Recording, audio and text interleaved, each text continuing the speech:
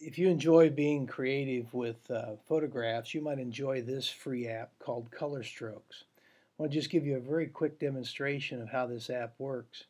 I can click here to import an image, and I'm going to find an image of Mikey Mitchell from our advance last spring to demonstrate to you how this particular app works. Essentially, you select the color photograph. We're going to select this one. It's going to load that photograph into the app, and you'll see it turns it into a black and white photograph when it loads in. I'm going to zoom in a couple of times to get a little better control. I'll use the pan feature to move it over here in the middle where I want it. And then you go to this little button called Native Color.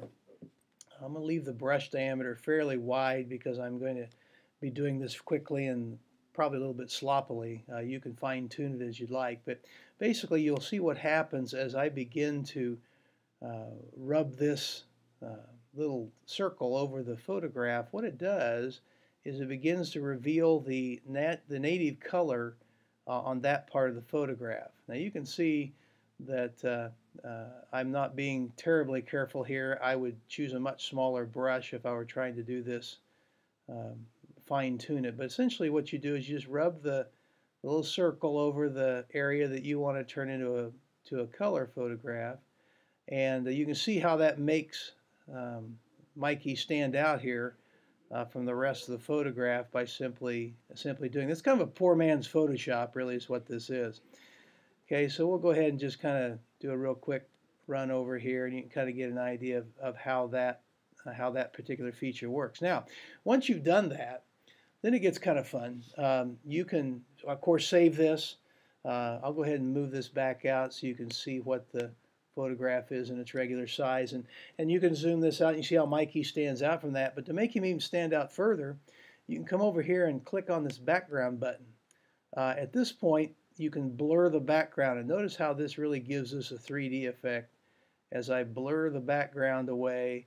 And you can see that the background becomes very fuzzy, and Mikey stands out very brightly there. You can also change the contrast of the background a little bit if you'd like to.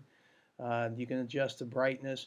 You can even, over this thing called a mount, it adjusts the saturation of the background. So watch what happens to the color in the background as I slowly move this slide over. You can see that it becomes more saturated all the way back to the original black and white background that we started with. Another fun feature you might want to play with is these effects down here. This creates kind of a, I don't know what to call it, kind of a sketch effect. It's called hard light, and it makes for kind of a fun effect in combination with this coloring thing. So as I said, play with it a little bit. I just came across this weekend. It's a free download.